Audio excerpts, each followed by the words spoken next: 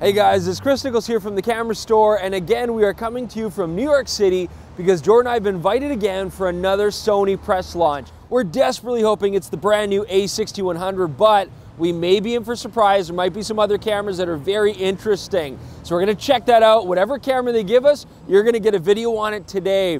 Now the other thing, you'll notice that it might be a little bit more shaky in our video style today.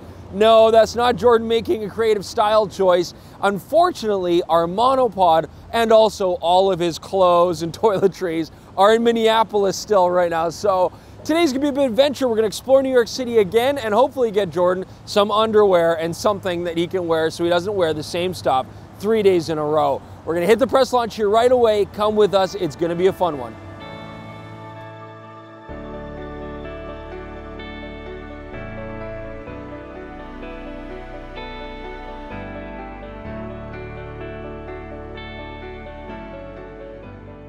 Okay guys, so we're coming to you from the Sony press event. Now first off, it is loud. I know the acoustics are brutal, but it's quite the party up there. Now we've had a chance to see the brand new Sony A6300.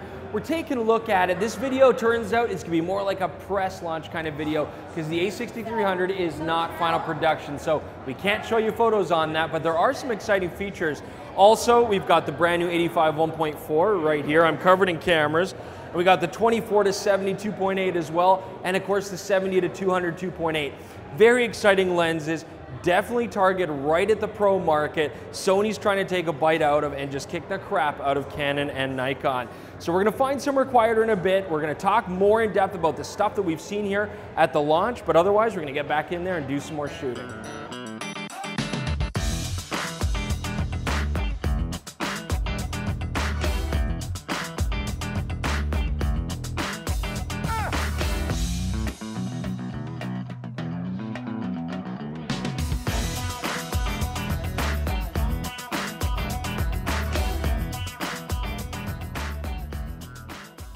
Too bad we couldn't get that Sony A6300 out of there because the weather sealing would make it perfect for shooting in a situation like this. But we did get some fantastic shots on the 24 to 70 2.8 and the 85 1.4, and yes, it is as good as you are hoping and thinking that it is. So we're gonna take these shots, get back to the hotel, look it on the computer, and evaluate them there. All right, so we're back at the hotel, and we certainly had a very exciting day. Got to see the A6300 and play with that. We're very excited to talk about that camera, but before we get to that, it's worth talking about its predecessor, the Sony A6000. I mean, such a revolutionary camera, by far the best-selling mirrorless we've ever seen. You know, it replaced the NEX6, which really got the ball rolling, but no camera before has supplanted Nikon and Canon SLRs like this camera. Everybody that comes in looking for a brand new entry-level camera, the A6000 is capable, it's fast, it's compact, and to Sony's credit, they priced it at a price point that easily competes with those cameras. Now the A6300, this is going a different route. This camera feels more sophisticated, more refined, and it's certainly more expensive, but it's got some really powerful features that we will look at. Now I'm curious, who knows? I have a feeling in particular Sony tradition that they're going to keep the A6000 running, even though it's a fairly old camera in digital terms. They're going to keep it running as an affordable entry-level product, and the 6300 is going to be priced higher. Who knows? But we can't wait to find out what's waiting for us in the future. Now in outward appearance, the A6300 is almost exactly the same as A6000. Button controls, dial placements, everything is almost exactly the same. So where is it different? The 6300 has the same resolution sensor. Now, it was pre-production today. We were, verboten from putting any sort of memory cards in that camera, so we can't really judge image quality. But 24 megapixels, and Sony's pushing the new copper wiring in the backside, and we've heard that before from other manufacturers. So at best, it's going to hopefully promise better low-light performance and dynamic range over the A6000. We were never really complaining about the resolution on the sensor anyways. I mean, 24 is a good amount, so hopefully any extras will be a nice touch. We were thinking it might have been 36 though, but that's not going to happen. Now the similarities don't end there. Unfortunately, we do have the same battery. Now, of course, we weren't able to really test today whether the battery life is better on this new camera, but it's still the W series battery. Hopefully we're going to get an improvement there. That really is the only weakness that mirrorless cameras have nowadays. The viewfinder looks identical on the outside, but it's actually twice the resolution.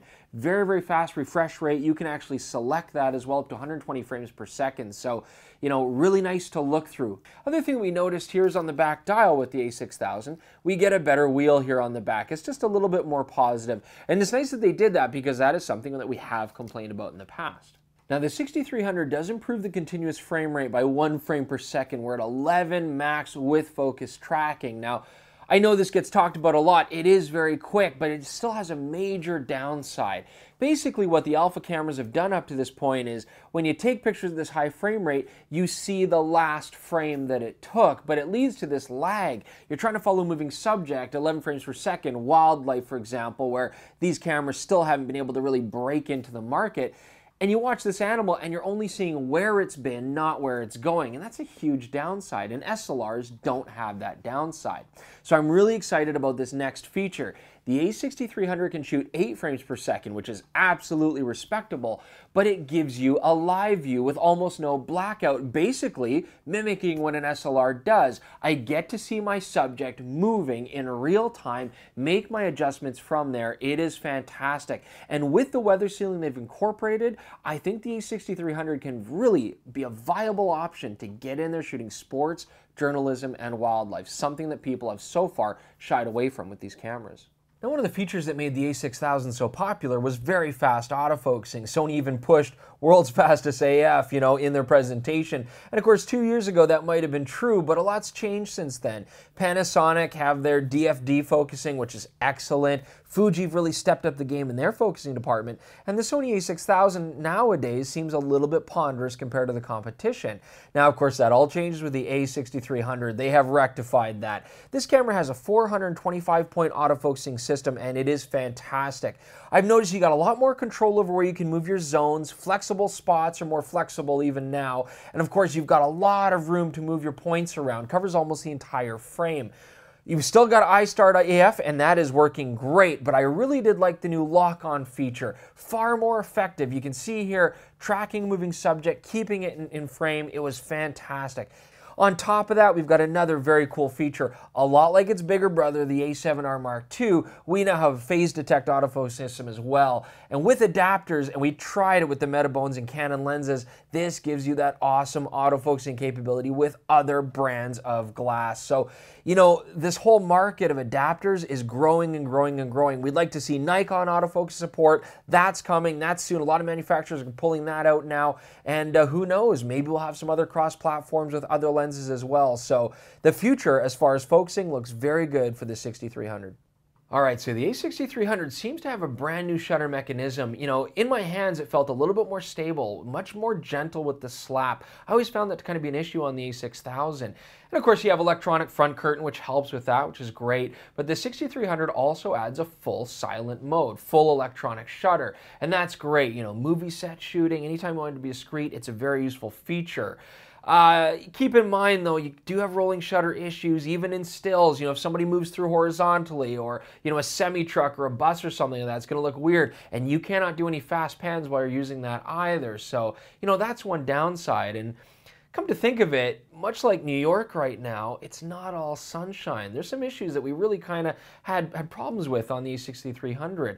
Features like inbuilt body stabilization. We would have loved to have seen that. I mean, you know, you got the brand new 24-72.8, which looks fantastic. We're going to talk about it, but it doesn't have any sort of image stabilization. And what about all the Leica lenses? You know, and third-party glass you want to throw in here with the adapters. No stabilization support there. That would have been nice. And Canon, now that we have the phase detect, we can focus really, really well. But if that lens doesn't have IS, we don't get that either. So that was kind of upsetting. I know Jordan also has issues with no touchscreen for video, and that's valid for sure. Let's let Jordan talk about that next. Hey guys, it's Jordan, the video guy. Let's address this situation first. My luggage was lost. They still haven't gotten it to me. So fortunately, the Standard Hotel was goodly enough to provide me with this. I'm comfortable. It may look casual, but I am all business when it comes to the video side. So let's get talking about that first. Now, I actually really liked the video that came off the A6000. I've used it as a home video camera for quite a while, but the A6300 is now a 4K camera.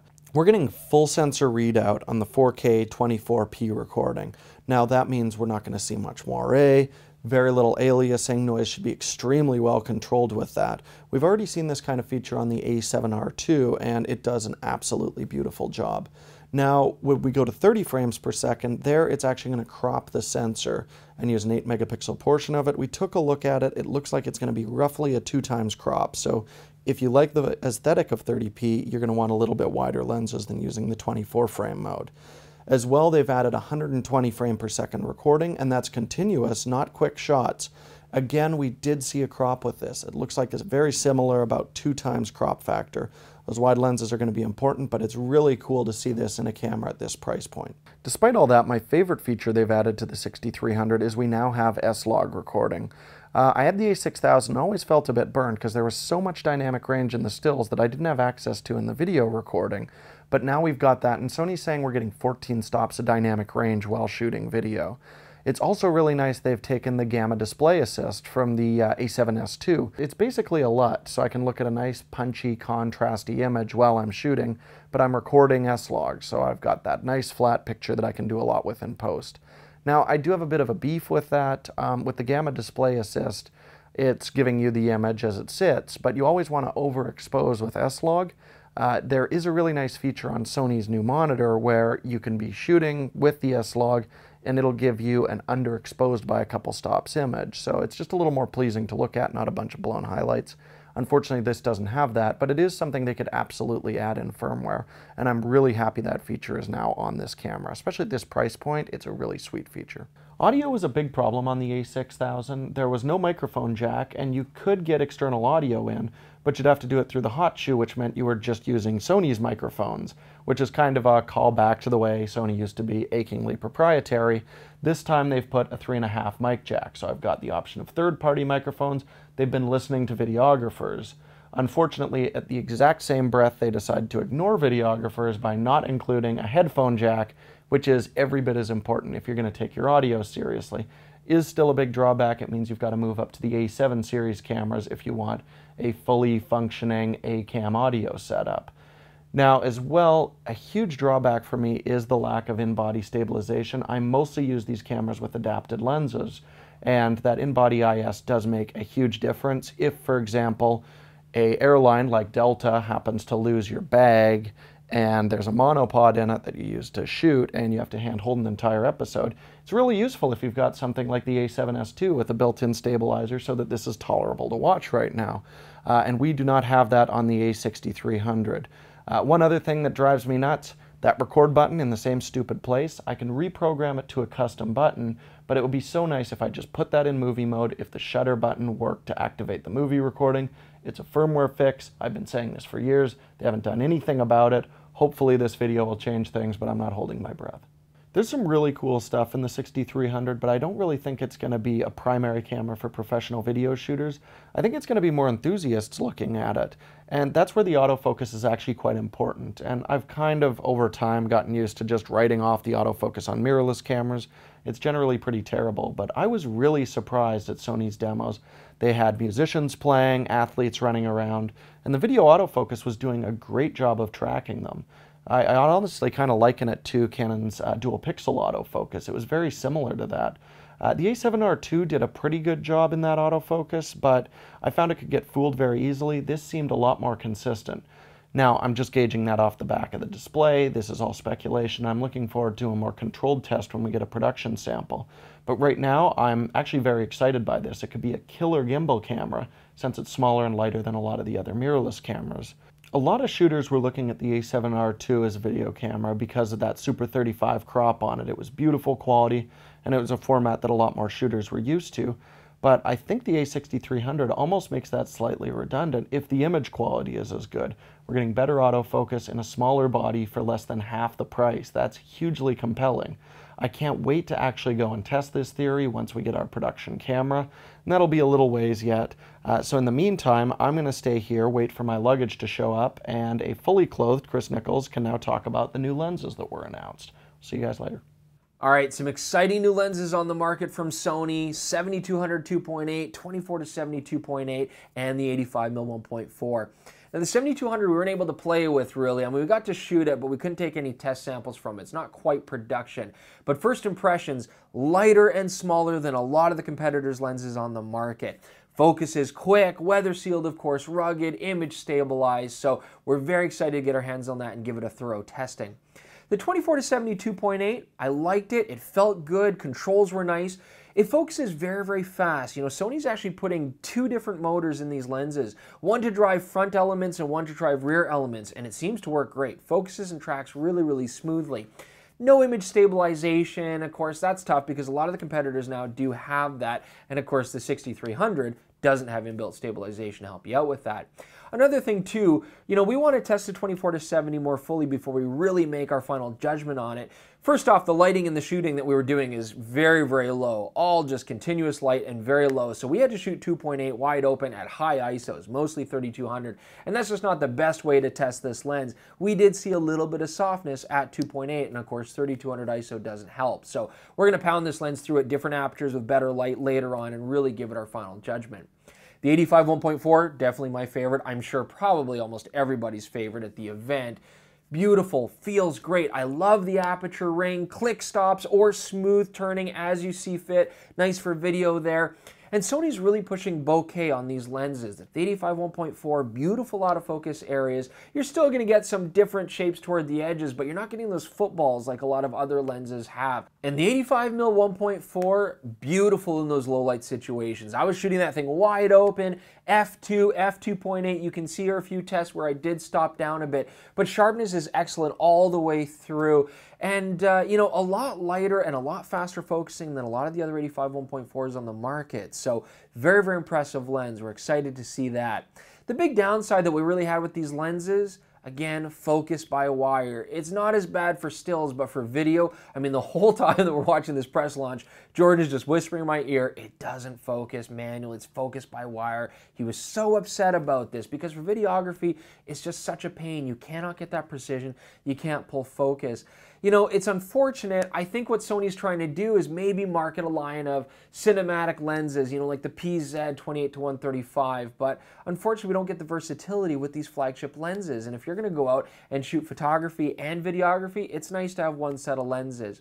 You know, for me, here's the most exciting thing and the big takeaway that I got from these lenses, and that is Sony's listening to its customers. They wanted these zooms, but this is really getting them into the territory that professionals want to be in.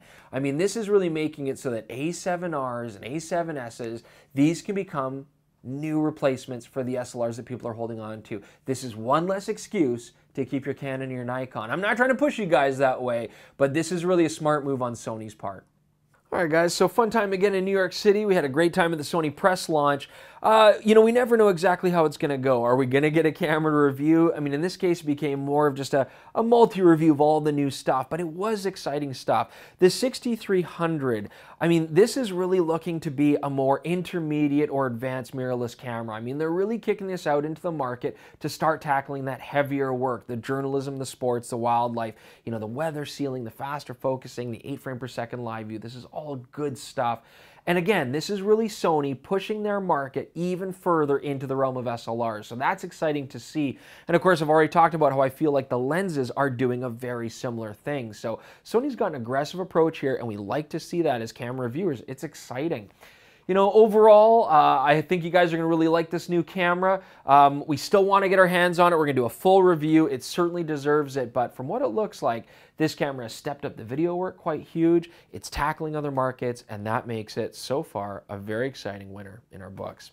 Thanks so much, guys, for joining us here in New York City again. And don't forget, subscribe, check us out on Instagram, tweet to us, tell us your thoughts. Certainly, Sony's making a stir, and we want to hear about it from you guys. Until next time, thanks so much.